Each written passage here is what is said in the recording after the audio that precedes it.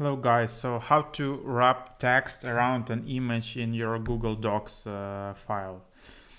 So first of all, here is some text, right? And let's try and insert an image and see what happens. So I will just put cursor where I want my image to appear and we'll insert some image. Insert the web. So basically here is some cool image of lake.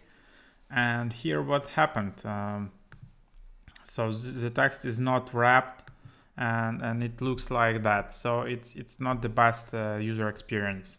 So in order to wrap text around an image, you just need to click here and you will have an option to wrap text. Then you can select a margin. So if you think this margin is not okay, you can select bigger margin.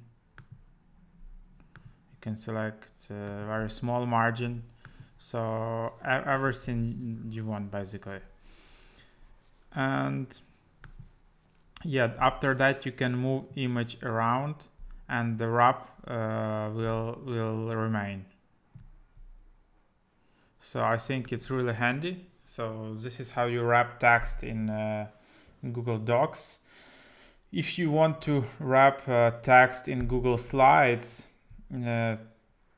unfortunately, as I understand it, it's not possible at the moment. So you will need to play around with images, and it's a big pain for a lot of Google Slides users. So as you see here, I just have some text, and when I select an image, it doesn't have an option to wrap text.